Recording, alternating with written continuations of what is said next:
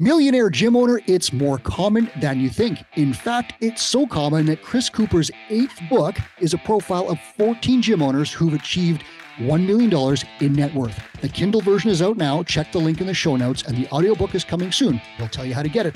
I'm Mike Warkentin. This is Run a Profitable Gym. Please hit subscribe wherever you're watching or listening. Now, with me today, Chris Cooper, founder of Two Brain Business and author of Millionaire Gym Owner.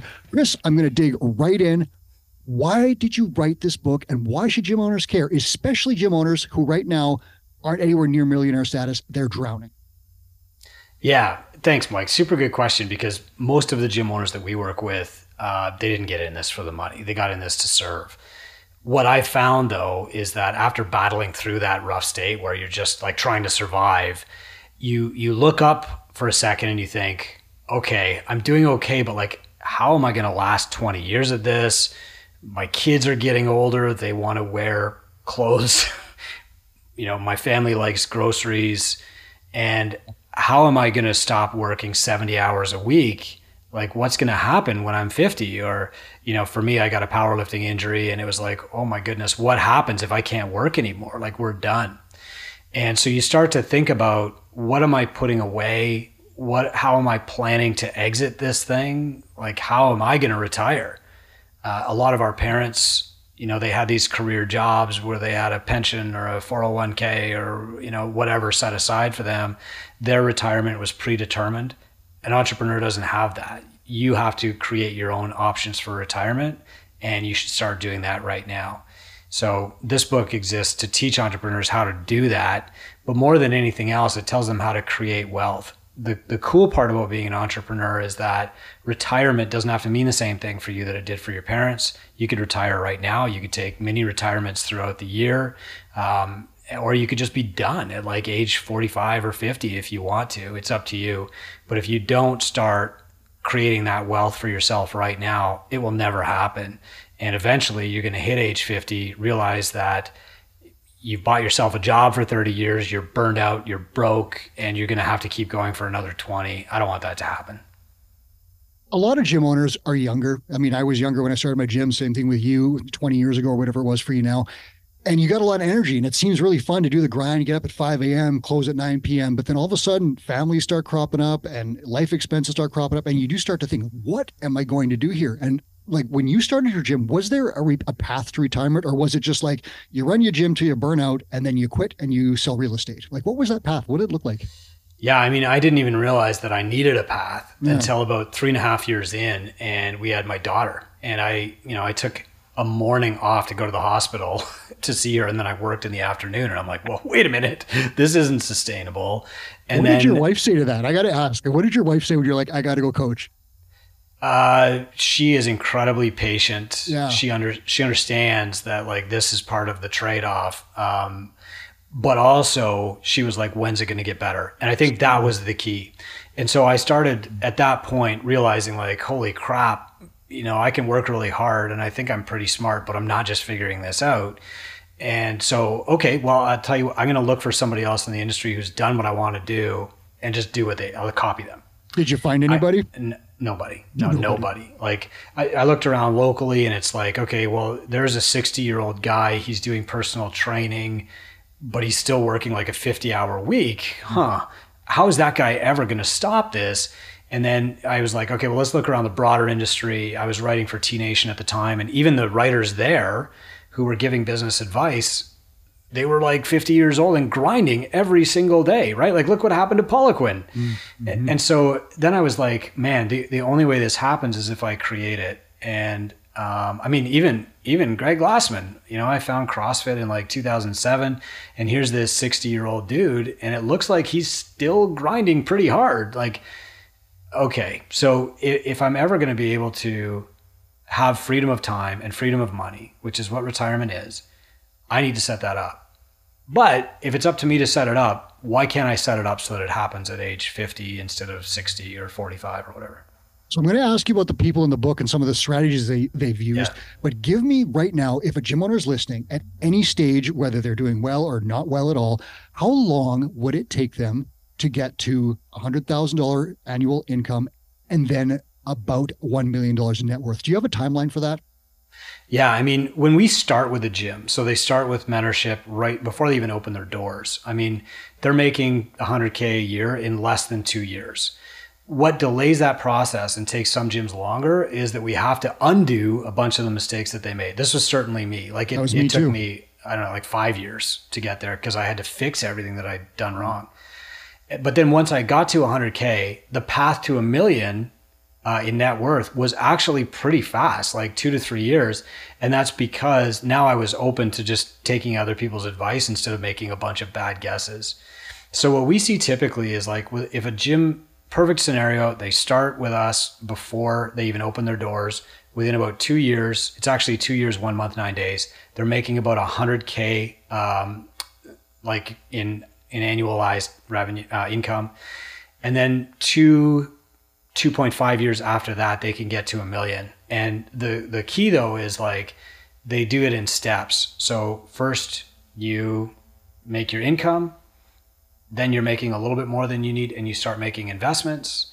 And then after your investments create wealth, then you start thinking about impact in your community and creating a legacy and creating a business that's not going to fold like when you decide it's enough or you're going to retire. So I'll just round it up, listeners. If you're out there and no matter where you are and you're, whether you haven't started a gym, you're thinking about it, or whether you're running a gym and it's not doing well, or whether you're running a great gym, in about 3 years, you could earn or achieve $1 million net worth status if you follow the right path. And that's Chris said, that's the average. Some clients of ours do it faster, some do it slower, but that's the average. That's pretty great. So again, think about it. In what other career could you do that? Yeah. I think maybe we better define what net worth means. So yeah, go for it. Income is like what your gym pays you every year. We call that net owner benefit because not everybody takes dollars out of their gym. Like maybe the gym pays for their cell phone or whatever, right? But like the net benefit that you get from the gym.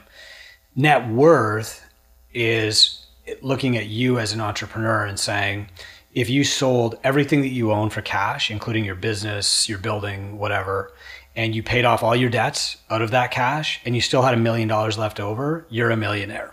And we actually had to define that because we're in the age of like Instagram millionaires where somebody makes $80,000 one time, takes their picture leaning up against the Lambo and like they're calling themselves a millionaire. So we say that $1 million net worth is what makes you a millionaire. We audit people on this. We don't let them just say it. And then when they actually achieve that status, we send them a big plaque. Congratulations. You've done it. Like you're a successful entrepreneur.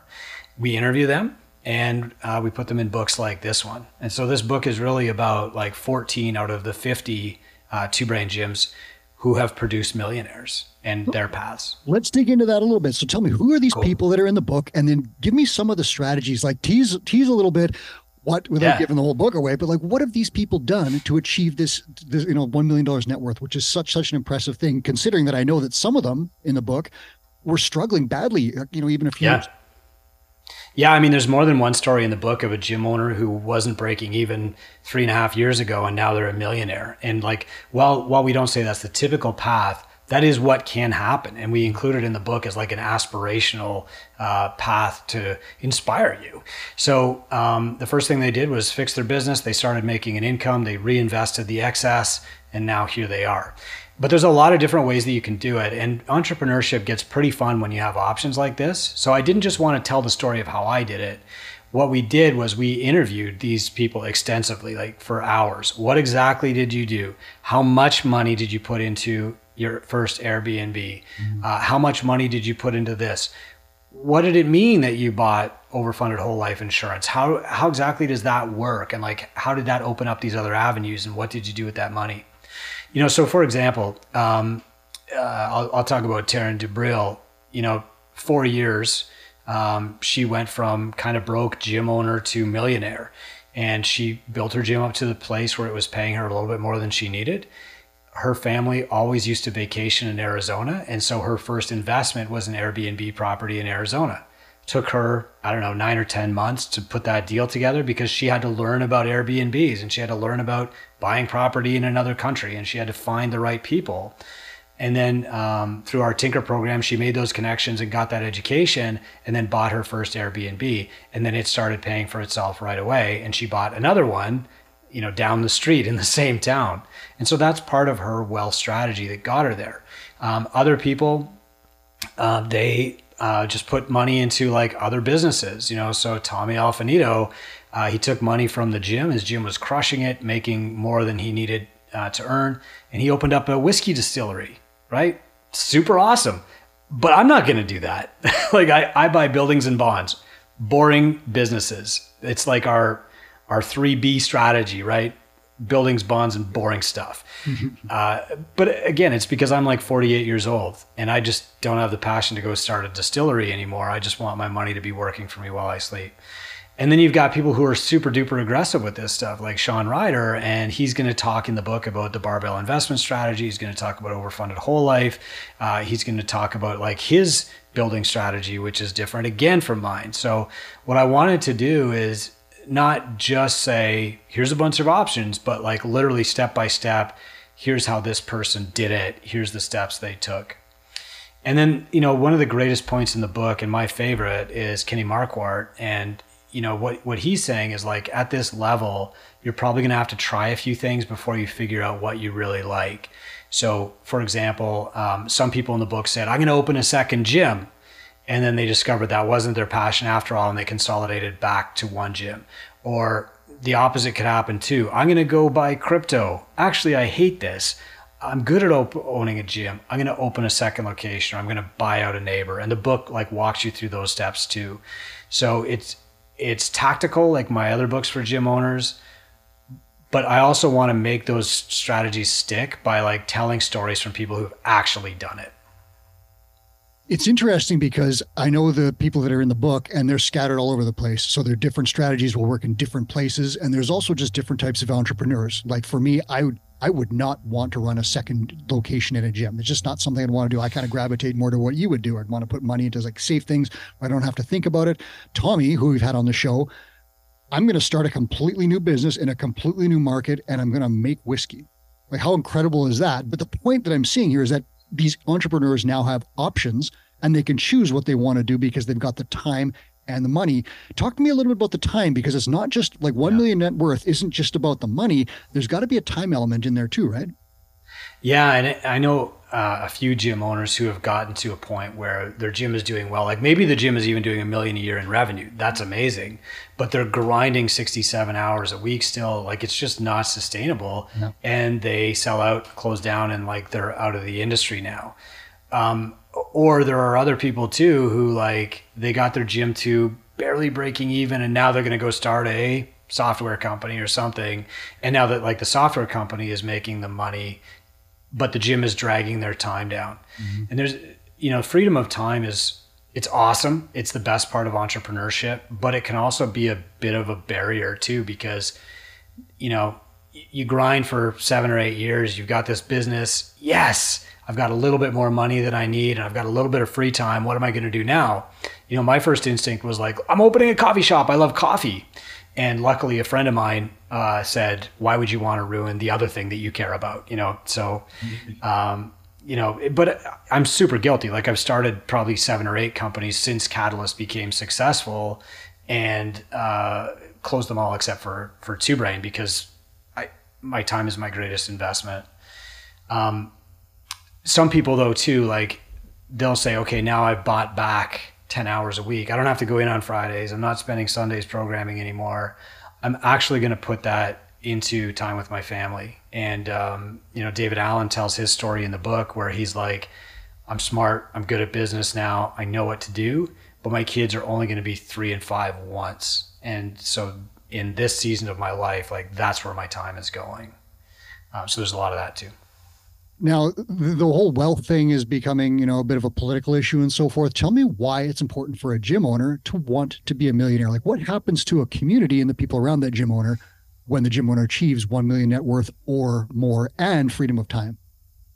Yeah, I mean, so the reason that wealth now, you know, gets crapped on is because we were all brought up in this culture where wealthy people were bad. Like they only got their money by taking it from other people. And even if you look at like Disney movies, all the villains are wealthy and all the wealthy people are villains, right? Like there are very few positive role models. And when somebody is successful to the point of inspiration, like Bill Gates, Elon Musk, the media is going to try and find something wrong with them. Like Elon Musk can't keep a girlfriend and Bill Gates, I don't know what the problem with Bill Gates is these days, but like they're Something. always They find something. Yeah. Yeah, and we learn from an early age that like you trash the people who are ahead of you because they must have cheated to get there. It's jealousy. That's not. It's jealous. Yeah, sure. But that's not the reality. The reality is that like the people who became wealthy most of the time are very generous with that wealth. You know, and there's nobody more generous than gym owners who opened up their gym to serve, not even expecting to ever reach this point. Like you want to put money into the hands of those people. You don't want to put money into the hands of the shysters and the tricksters. And so making gym owners wealthy, it benefits the community because they create jobs. They pay more taxes than anybody else. Like I've paid over $1 million in taxes this year. They employ people in careers that these people are passionate about. And they save fucking lives. Like that's what they're doing with this money. They're not buying private jets. They're not like investing in oil spills. They are saving more and more lives. And like, you know, they're reinvesting in their gym, making it bigger. They're reinvesting in their staff, giving them better careers. They're paying more taxes, you know, like they're making their local communities better. And that's why gym owners need to become wealthy so they can push all these other hucksters and shysters to the side. I've talked to a lot of wealthy gym owners on this show, and inevitably when I speak to them, one of the first things they mention as important is careers for staff members. They're all 100%. To a fault passionate about creating great jobs for other people. We're not talking like $35,000, you know, grinded out gym personal trainer jobs. They're talking about like $80,000 a year gym jobs with benefits and satisfaction. And that's really cool for me because it's really difficult to do that. And they're actually, you know, doing incredible work to create these opportunities for people to thrive and expand the fitness industry and reach more people and improve health. And there's a whole trickle down effect that's fairly obvious to everyone in the fitness industry and somehow not obvious to people who aren't in the fitness industry. And then in addition to that, I've heard so many things from these gym owners about the things that they do in their community. And whether it's like sponsorship of events or scholarships or, you know, donations of things or investment in other things. Once they have this money, they inevitably do something good with it. So these are good people doing good things with money, not hiding it away and buying, you know, private islands that they fly to and so forth. It's an interesting thing when good people get a little bit of extra money. So let's look at this as we close this show out. Gym owner is out there listening to the show, maybe a little bit overwhelmed by the thought of like achieving $1 million net worth status in 3 years or less.